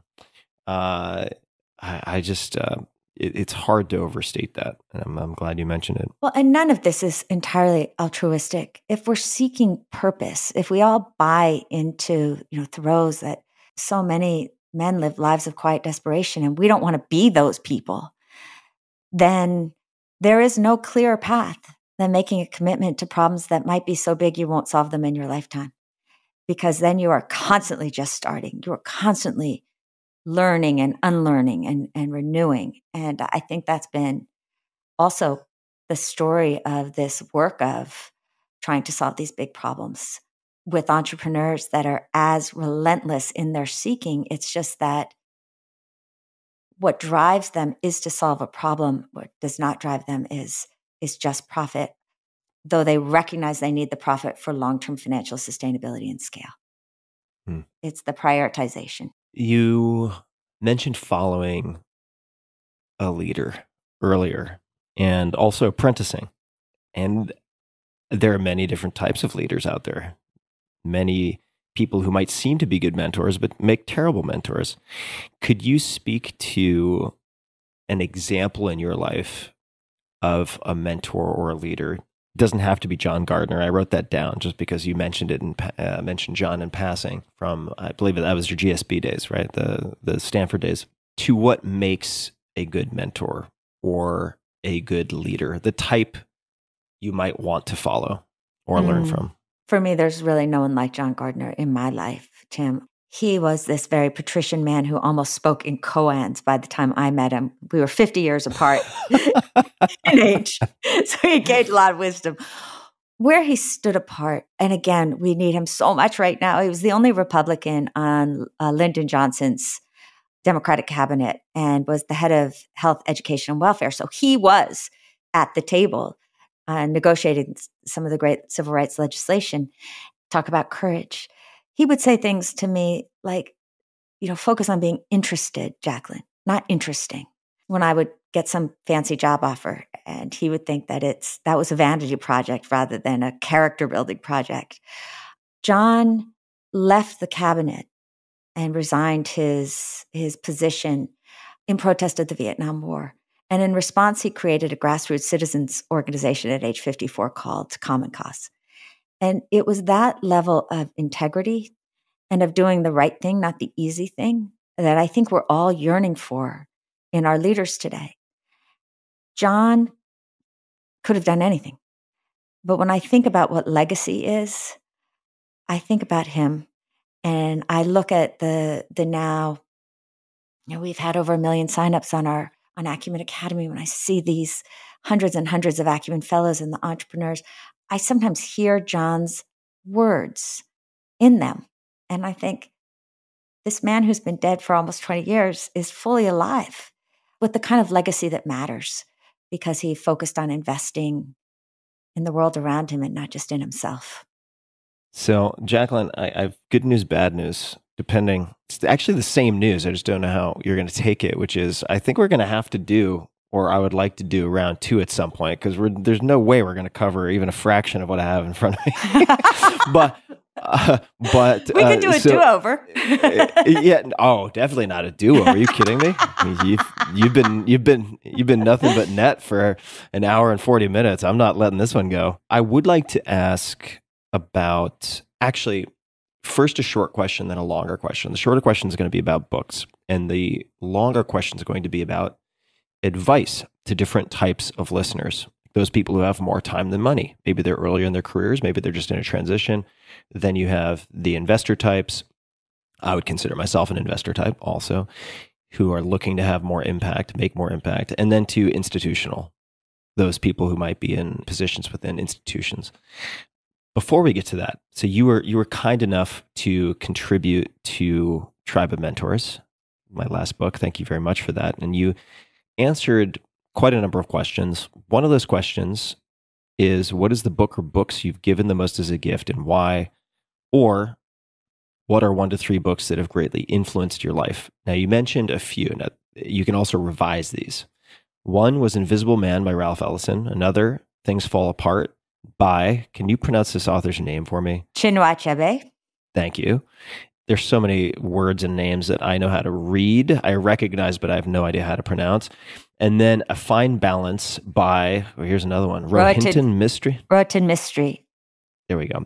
If you had to pick one of these or another book, it doesn't have to be one of these 3, but a book that you've given as a gift or that has had a strong impact on you for people to start with, which might you recommend and why? Of course, I recommend people also read your books, The Blue Sweater and also Manifesto for a Moral Revolution. So not to exclude those, but for the sake of conversation now, if they weren't those books, what comes to mind? I have reasons for each of those books, and certainly The Invisible Man in this moment of the Black Lives Matters protests and the continuing racial reckoning.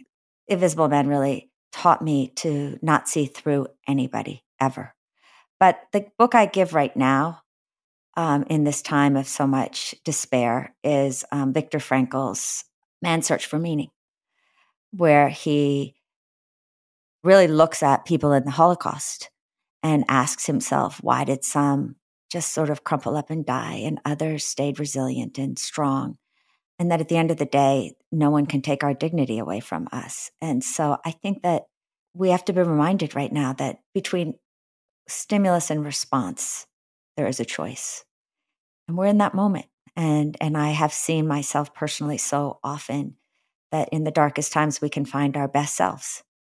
And that's our opportunity right now. And so I think for this moment, Tim, Man's Search for Meaning should be required reading for all of us. I could not endorse that strongly enough for anyone who's listening to this. Also, across 500 plus episodes of this podcast, the single book that has come up most often is Man's Search for Meaning. So if you have not read this book, do yourself a favor, do everyone around you a favor, and pick it up. It is just a tremendous, tremendous book. And also a great example of someone, in this case, Viktor Frankl, embracing something larger than himself, the completion of Man's Search for Meaning, the concept of writing this and compiling it as a book that helped him to get through so much suffering also. Yeah. So, and moral imagination that he had in seeing not just the ugliness of the world that is and the humility that that takes, but he truly had the audacity to imagine what could be and to see the infinite potential in every human being. Let's use that as a segue to help others to embrace the audacity to imagine what they might do. And you can take these in any order, and there might be other archetypes we want to touch upon. But for those people listening, and I'll just grab three, we have the person with, right now, for any number of reasons, more time than financial resources, what they might do. And you don't have to tackle them in this order. The individual investor, so that's someone who is accustomed to perhaps investing in public equities, or in my case and many others, startups, cryptocurrency, whatever it might be, who would like to begin to experiment with investing for greater social impact or impact. And then the players in the institutional space, those people who may be at asset management firms or otherwise, who also would like to either in a management or leadership position begin to steer the ship, at least carving off a portion of activities to focus on impact, maybe lean data, or who just as entrepreneurs within these companies want to try something. What would you say to any of those groups? To the person with not a lot of money, but time, I would say focus on both immersion and understanding the problems around us, and also another practice from the book, which is accompaniment. By accompaniment, what I mean to walk with someone, to try and understand their problem, not take it on and solve it for them, but to help them build the muscles so that they can solve it themselves. By book, in this case, you mean Manifesto for Moral Revolution. And the whole idea of moral revolution is, give more to the world than you take. It's not, there are some who have the moral responsibility and some who do not. It's like all of us. So I really appreciate that you would ask for all three categories. When you look at the brokenness of our criminal justice system, the opioid epidemic, poverty, the arts community that's out of work, there is such an opportunity to be of use, to pay visits, to just talk to people who are lonely right now, to be more conscious about the way that we spend our money, even for small things, and buy sustainably. And so it's building into your everyday a much greater consciousness and awareness of the fact that our action and our inaction impacts people everywhere.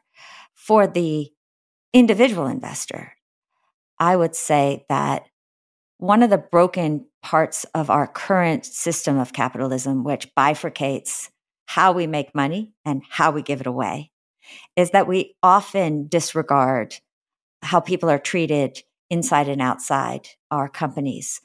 And then as well as the environment, and then we try to make amends for the fact that we are the status quo with our philanthropy on the outside. And that model is deeply broken. As investors, how do we think more holistically about the impact that we're making, positive and negative, with all parts of our money across that spectrum. There has never been such opportunity as there is right now to invest in extraordinary entrepreneurs that are reimagining how to use the tools of capitalism to solve big problems. As I said, Tim, they exist in every country. And we have to think with more openness to how we would look at our overall portfolio. Again, thinking of it going from philanthropy to more market-driven returns. We have a company in the United States called Every Table, and it is a fast food, healthy, nutritious, affordable restaurant chain now in Los Angeles. It's about 8 different restaurants, and with the pandemic, it just has exploded in the best ways of delivering food and partnering with governments and individual philanthropists that are willing to pay meals forward so that people in low-income parts of Los Angeles can get healthy, affordable food. With Black Lives Matter protests, what Sam Polk, the entrepreneur, understood is that he had within his operation, individual employees who had the capability to become franchisees. But in the United States, the franchise model usually expects that you will have your own capital to put into the system from the beginning. So he's created a university, and he's now raised probably $3 of $13 million, 7-year debt at 2%. That will allow him to identify the entrepreneurs amongst his employees, give them the opportunity to start their own franchise, enable them to have $40,000 a year salaries for the next 3 years. And hopefully we're going to see a whole group of Black and Latinx entrepreneurs that are running Every Table franchises in, of, and for their communities. That's the kind of creativity that exists right now in the United States and everywhere else in the world that we work, from Pakistan to Colombia. If I were, and I am, an investor that really cares about impact, I would urge myself and urge everyone else to think more expansively about themselves as investors, using all the tools at our disposal. And for the big institutions, I would say one thing, that as long as we have an investment model that is still based on extraction rather than actually investing for good, we are going to continue to build more and more inequality in ways that are fully unsustainable for this world. It has been really exciting to me to see not only a $700 billion impact investing sector emerge over the last 20 years, but also to see big companies like BlackRock and others say enough.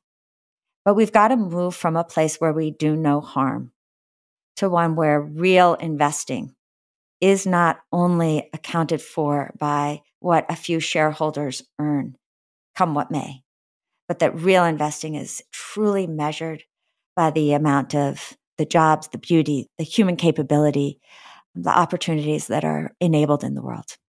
So I would love to ask you for some simple next steps for also each of those 3 categories, like what people could do tomorrow. And the reason I ask that is that I think it's very easy for people to take next steps towards impact investing, whether the form of investment is time or money or energy, and to push it into the someday category. I think it's very easy to do. And I don't wrong them. I don't wrong anyone for that, because it can seem like kind of stumbling through a fog if they don't have a direction.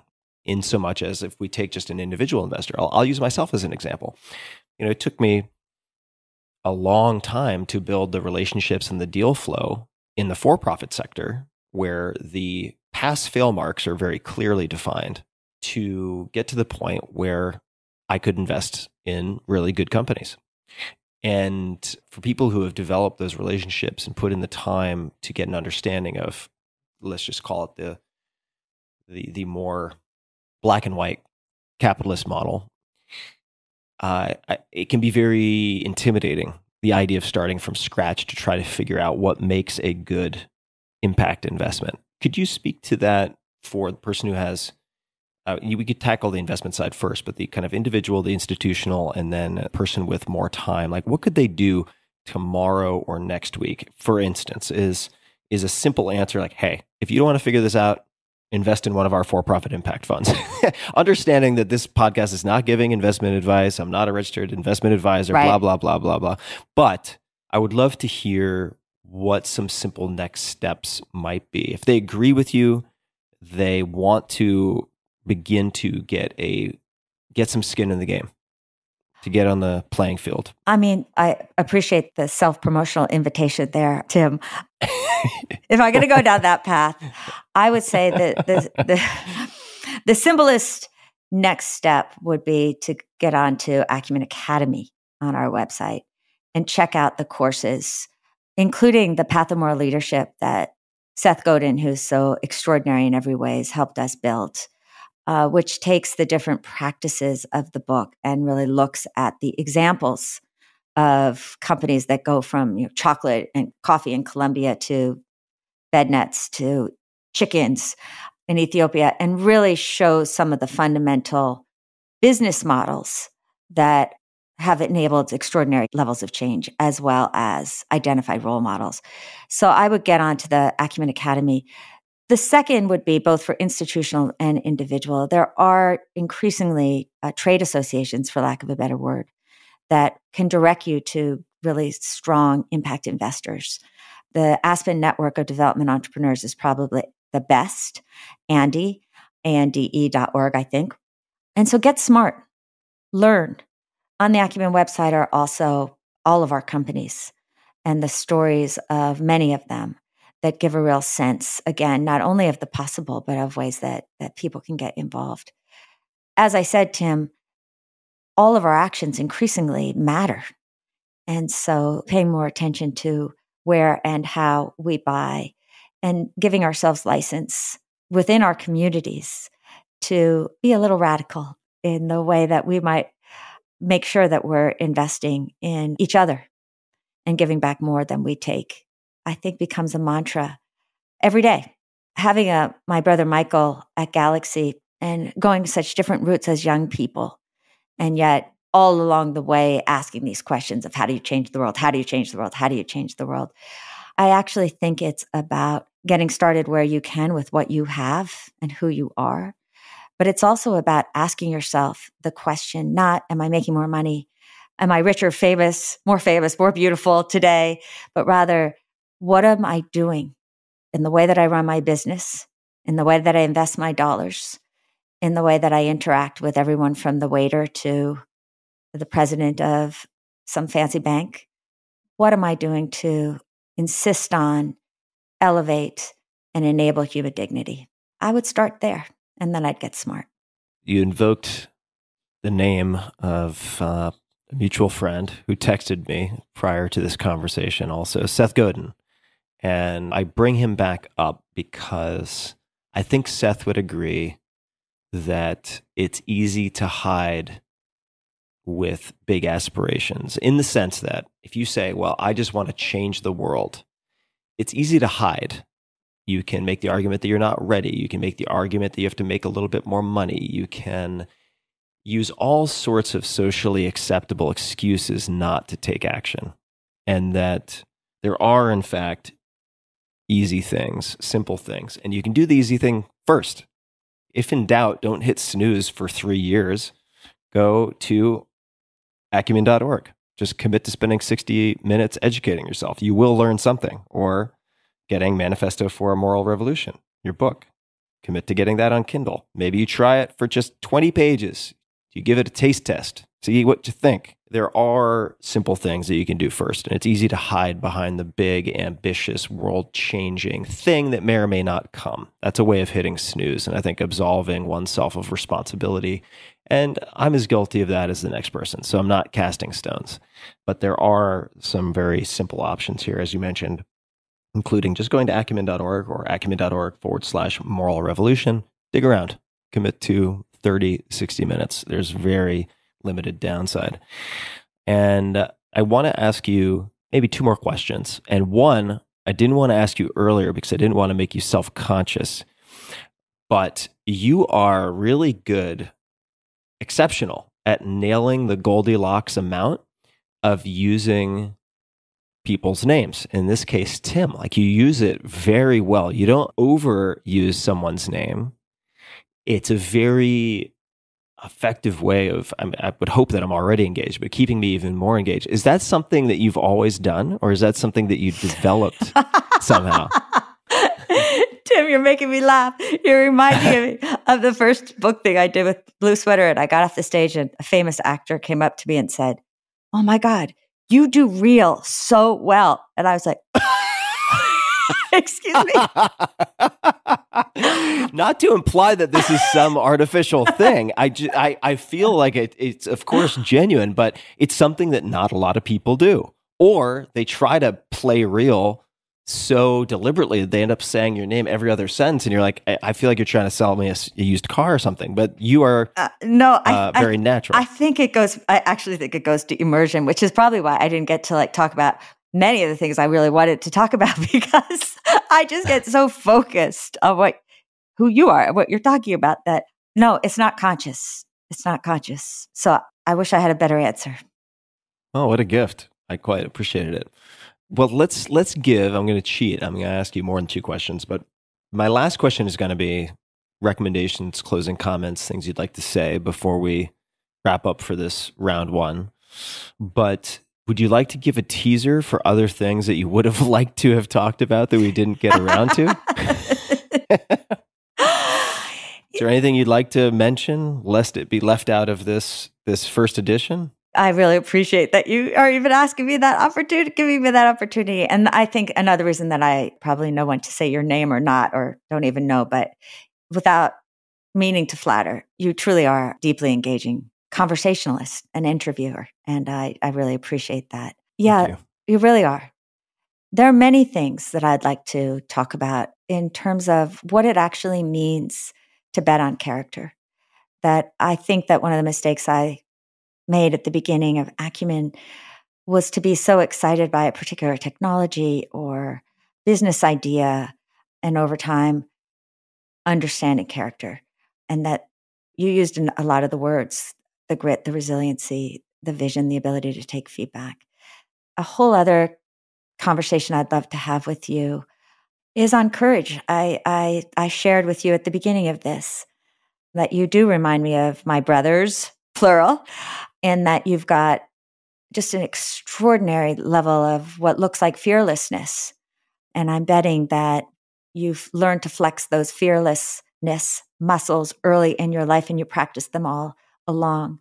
But because of the vulnerability and the real courage that you've shown in your podcast with Debbie Millman, there was a whole set of muscles that went untended. And that the key to us becoming not just good at what we do or famous or what have you, but becoming wise is to learn how to flex those muscles of courage that we don't always flex. And I think this is another moment in history that really demands that of us. And third, I'd love to go deeper into the holding of tensions. That we are at a moment in history where we have to learn how to find each other across what might seem like impossible divides to cross. And yet we're all we have, each other.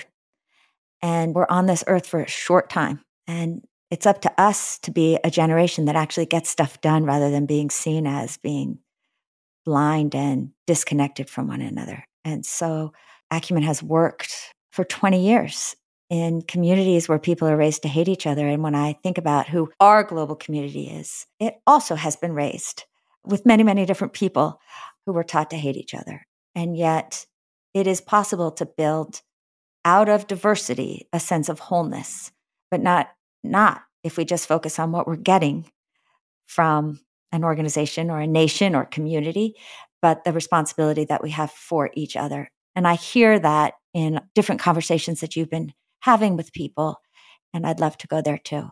Finally, I would just love to say you're really one of a kind, Tim Ferriss, and the prep and the curiosity that you bring, and frankly, the love that you bring to every conversation and to the work that you're doing is really unparalleled. When I think of true moral imagination, it's based in a deep curiosity and people who are willing to follow that thread of curiosity to wherever it might lead. And so thank you for modeling that for all of us.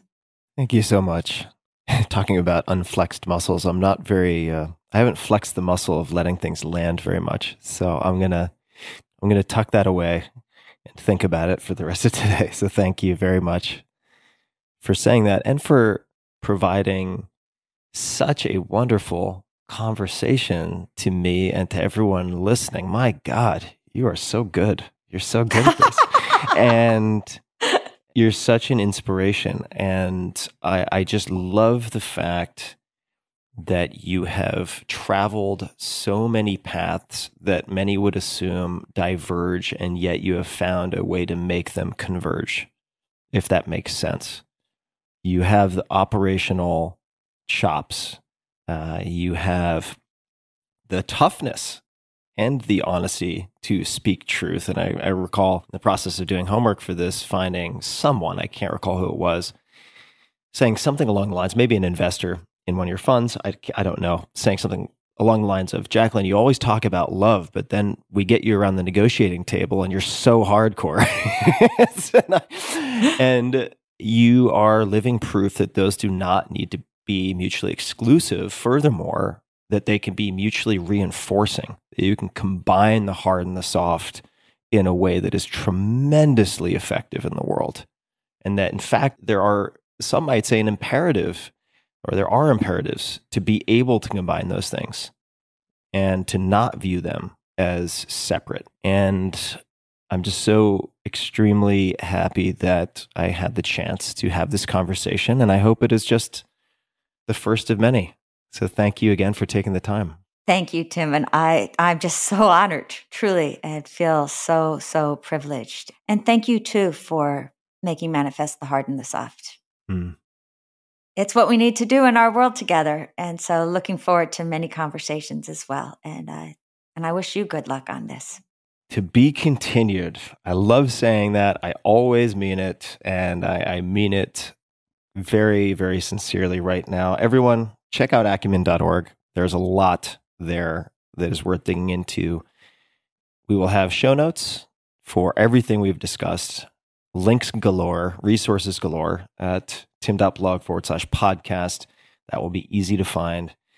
And until next time, ask dumb questions. They're often the smartest questions you could ask. Be honest, bet on character, use courage. It is the mother attribute for all other attributes. I'm stealing someone else's quote, but all other attributes at their testing point require courage. And thanks for tuning in. Hey guys, this is Tim again. Just a few more things before you take off. Number one, this is 5 Bullet Friday. Do you want to get a short email from me? Would you enjoy getting a short email from me every Friday that provides a little morsel of fun before the weekend? And 5 Bullet Friday is a very short email where I share the coolest things I've found or that I've been pondering over the week. That could include favorite new albums that I've discovered. It could include gizmos and gadgets and all sorts of weird shit that I've somehow dug up in the world of the esoteric as I do. It could include favorite articles that I've read and that I've shared with my close friends, for instance. And it's very short. It's just a little tiny bite of goodness before you head off for the weekend. So if you want to receive that, check it out. Just go to 4hourworkweek.com. That's 4hourworkweek.com, all spelled out, and just drop in your email and you will get the very next one. And if you sign up, I hope you enjoy it. This episode is brought to you by Magic Spoon. Magic Spoon is a brand new cereal that I eat just about every day that is low carb, high protein, and zero sugar. I just ate a huge bowl of their cocoa flavor about an hour ago after a short workout. Magic Spoon cereal has received a lot of attention since launching last year. Time magazine included it in their list of best inventions of 2019, and Forbes called it the future of cereal. It tastes just like your favorite sugary cereal from childhood, remember that? But it's actually good for you. Each serving has 11 grams of protein, 3 grams of net carbs, 0 grams of sugar, and only 110 calories. It's also gluten-free, grain-free, keto-friendly, soy-free, and GMO-free. All the things. It's delicious. And I don't say that lightly because most of this healthy version of X stuff is not delicious, but these guys really nail it. Magic Spoon has nailed it. It comes in your favorite traditional cereal flavors like cocoa, frosted, and blueberry. You can try them all by grabbing a variety pack at magicspoon.com/Tim. Or you can just grab a box or a bunch of boxes. I'm going to order some more today of the cocoa, which is my personal favorite. But there's a new contender for favorite flavor because they just launched 2 limited edition flavors, honey nut and peanut butter, which are delicious. I am a sucker for peanut butter, and it is outstanding. So I think cocoa and peanut butter are my 2 new favorite flavors. And fun fact, my friends are also obsessed with Magic Spoon. One of the podcast's most popular guests, Dr. Peter Attia, routinely crushes 6 to 7 servings at a time. That's a lot. With no glycemic response. He's looked at this with a glucometer. He likes it so much he invested. Other friends, 2 very fine gentlemen, and also past podcast guests, Kevin Rose and Ryan Holiday, also invested. So go to magicspoon.com/Tim to grab some delicious cereal and try it for yourself today. Use promo code TIM, that's TIM, at checkout to save $5 off of your order. And Magic Spoon is so confident in their product, I have boxes and boxes and boxes. It's backed with a 100% happiness guarantee. So if you don't like it for any reason, they'll refund your money, no questions asked. Get your next delicious bowl of guilt-free cereal at magicspoon.com/Tim and use the code TIM to get $5 off. This episode is brought to you by 8 Sleep. My God, am I in love with 8 Sleep. Good sleep is the ultimate game changer. More than 30% of Americans struggle with sleep, and I'm a member of that sad group. Temperature is one of the main causes of poor sleep, and heat has always been my nemesis. I've suffered for decades, tossing and turning, throwing blankets off, putting them back on, and repeating ad nauseum. But now, I am falling asleep in record time, faster than ever. Why? Because I'm using a simple device called the Pod Pro Cover by 8 Sleep. It's the easiest and fastest way to sleep at the perfect temperature. It pairs dynamic cooling and heating with biometric tracking to offer the most advanced but most user-friendly solution on the market. I polled all of you guys on social media about the best tools for sleep, enhancing sleep, and 8 Sleep was by far and away the crowd favorite. I mean, people were just raving fans of this. So I used it, and here we are. Add the Pod Pro cover to your current mattress and start sleeping as cool as 55 degrees Fahrenheit or as hot as 110 degrees Fahrenheit. It also splits your bed in half, so your partner can choose a totally different temperature. My girlfriend runs hot all the time. She doesn't need cooling. She loves the heat, and we can have our own bespoke temperatures on either side, which is exactly what we're doing. Now, for me, and for many people, the result, 8 Sleep users fall asleep up to 32% faster, reduce sleep interruptions by up to 40%, and get more restful sleep overall. I can personally attest to this because I track it in all sorts of ways. It's the total solution for enhanced recovery, so you can take on the next day feeling refreshed. And now, my dear listeners, that's you guys, you can get $250 off of the Pod Pro cover. That's a lot. Simply go to 8sleep.com/Tim or use code TIM. That's 8, all spelled out, EIGHT, sleep.com/Tim, or use coupon code TIM, TIM. 8sleep.com/Tim for $200 off your Pod Pro cover.